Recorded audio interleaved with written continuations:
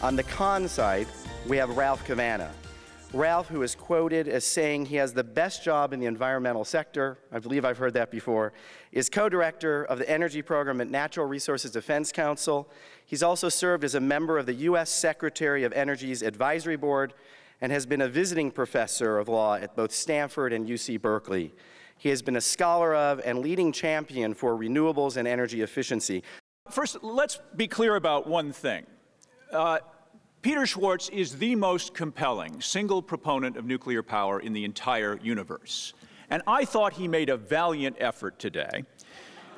And this will be one of the few occasions when I am going to follow someone who speaks even faster than I do.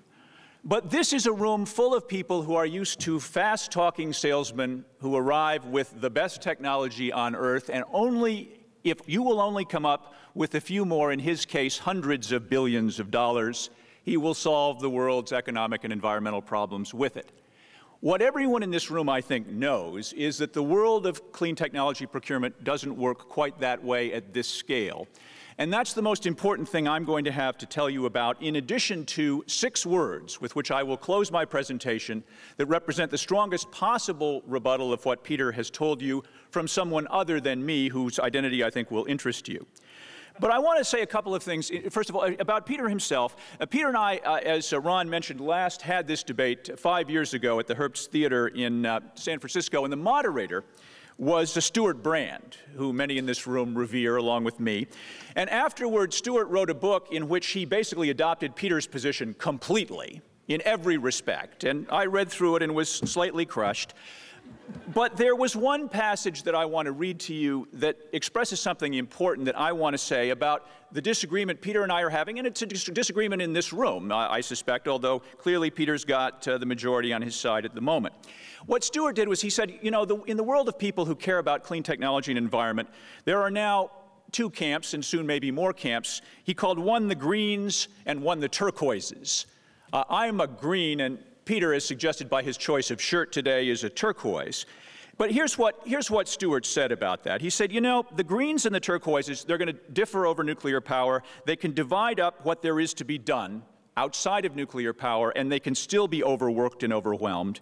If they maintain an ongoing, mutually respectful debate, that will help each camp critique the other's projects usefully, and they'll also know when to collaborate for focused effectiveness.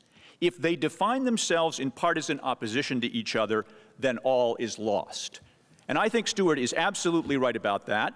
And I'm now going to spend a few minutes critiquing one of my friend Peter's projects, but also suggesting some areas for focused collaboration. Now, on the issue of why I still respectfully differ with Peter, who has come to you preaching basically the gospel of nuclear renaissance, he and I have been at this for a long time. I started shortly after Chevy Chase said that about Jane Curtin.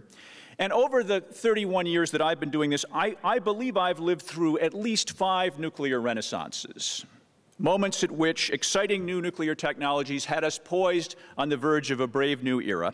And I actually co-authored one of the reports about what was needed to make the nuclear renaissance work. This thing I'm holding in my hand it started out at the very end of the Reagan administration, and we were commissioned, there was a group of us commissioned by the National Academy of Sciences to define what it would take to launch the next nuclear renaissance.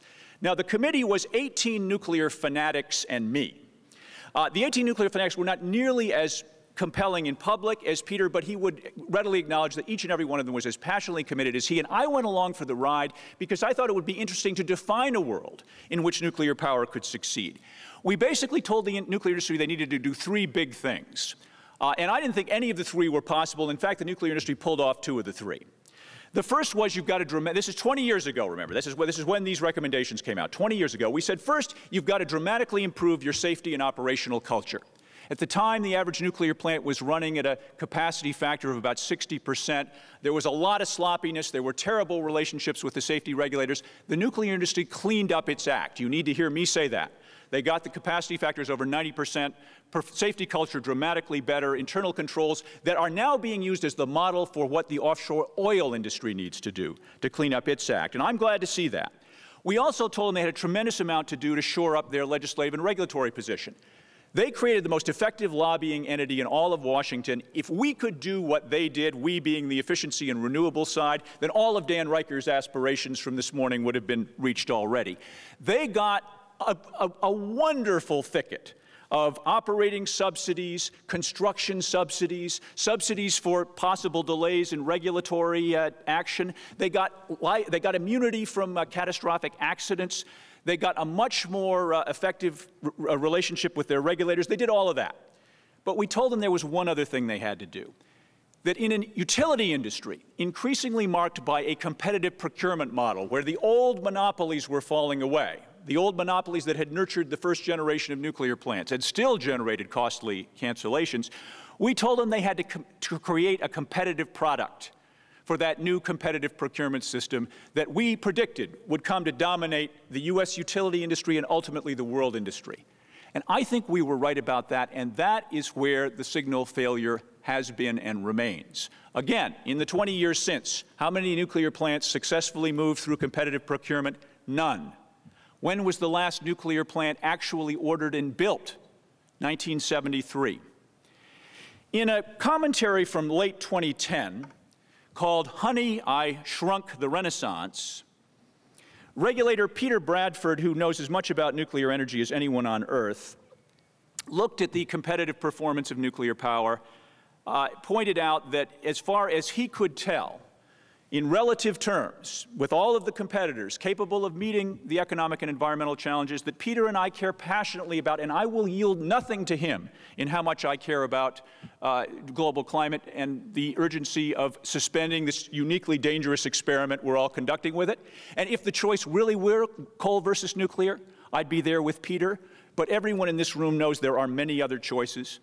What Bradford said in thinking about the competitive procurement world of utilities and where nuclear fit, the analogy he used that I thought was in some ways apt was he said, you know, the urgency of world hunger does not compel us to fight back with caviar, no matter how nourishing fish eggs may be.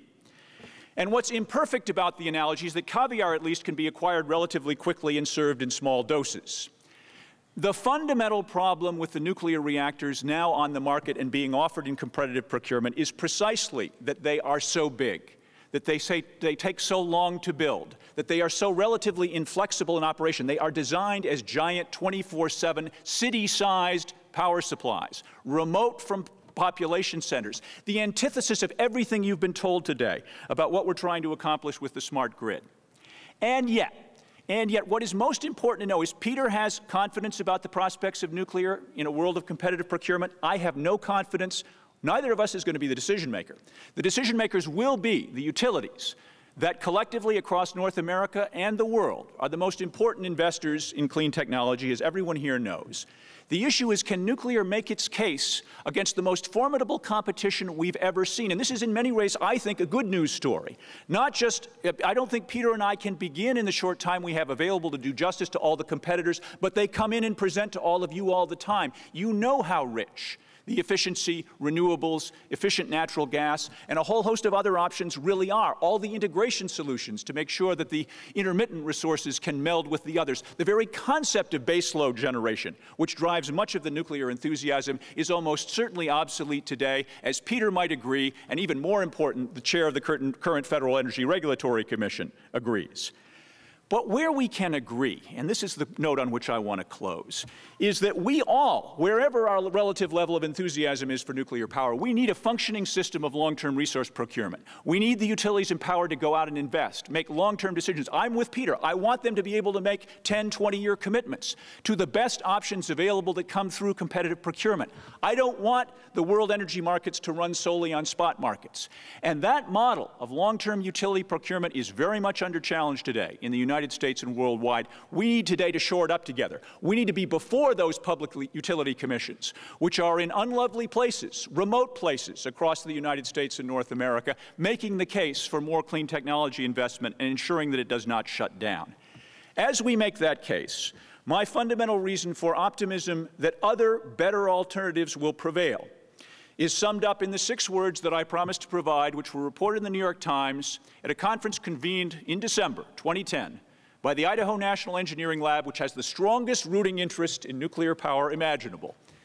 The quote is from the chief nuclear officer of the Exelon Corporation, who runs the biggest nuclear fleet in North America and does it better than anyone else on Earth.